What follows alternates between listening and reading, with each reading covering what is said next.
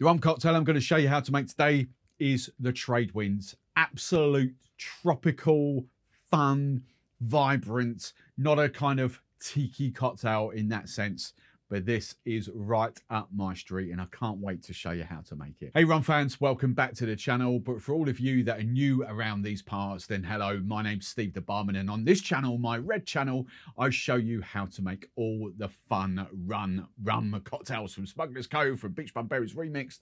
We're going to go through them all over the next few years. So if you like the sound of that, make sure you hit that subscribe button. But don't forget, I've now got 5 other YouTube channels, all with their own specific niches. So if you're about rum but not about cocktails, do check out the blue channel. If you like brandy, check out the black channel. If you're all about British scratch rum, check out the green channel. And if you're all about education, check out the yellow channel. Now for tiki lovers, there's 2 recipes that kind of float around. There is Beachbum Berries Remixed, which is page 124, and kind of like it was invented, not created in 1970s.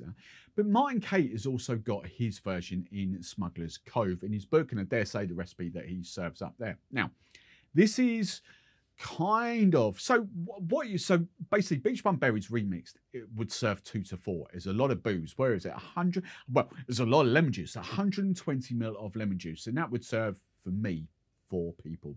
So, you know, it does say 2 to 4. Even if you halve that, 60 ml of lemon juice for me is still too much. So when you look at Martin Kate's recipe in Smugglers Cove, which is page 94, for those of you who've got a book, again, he does what I would do, but I've played about with this recipe and there's still too much lemon juice in there for me. Now, as I mentioned, when I'm making this, I don't know whether it's because the coconut that you guys have over in the US is slightly sweeter than what we do here, but using any of the products that I talk about here, I don't think you need to go 45 ml of lemon juice. I think it's equal measures, as we'll come to.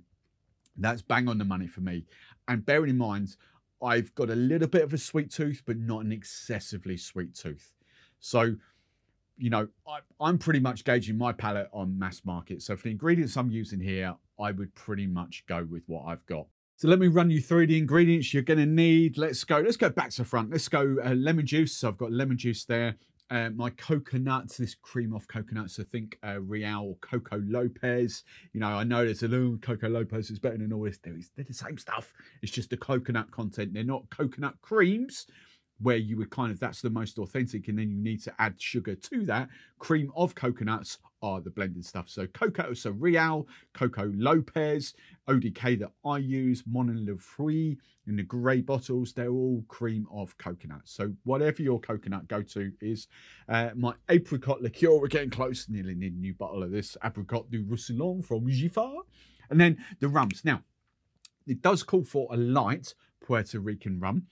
I do class this, and I know like light Puerto Rican rum would probably be a white unaged rum, but I love the Don Q7. The Don Q7 just gives me like phenomenal kind of a little bit of extra layers in there that you would get instead of like your white unaged Don Qs. There's nothing against them, but I just think that works so well.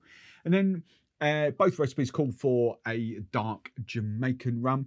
I do love this. I use this OD for cocktails quite a lot. Plantaray. We've changed the name now, haven't we? I'm getting good at this. So Plantaray dark. But again, you know, I've got nothing. I would use Worthy 109 in this as well. Absolutely. I would use Plantation OFTD in this.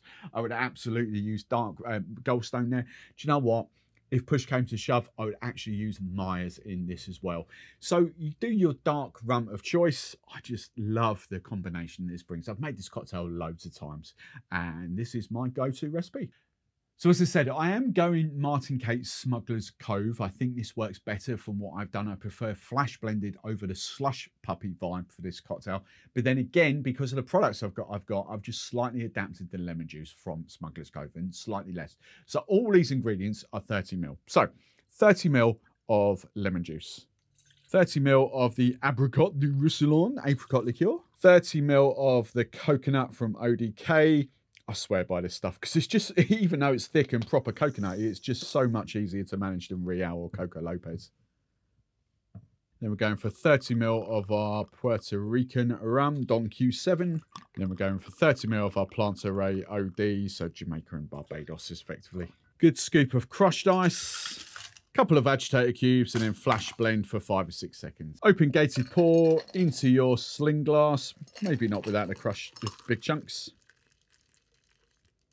Then traditional garnish, according to Martin Cape Smugglers Cove, it's the umbrella upside down and maraschino cherry. That's as fun and as well balanced as tropical drinks get. Definitely tropical, definitely fun. Oh, it's just so good. I definitely wouldn't want, there's a lot definitely there.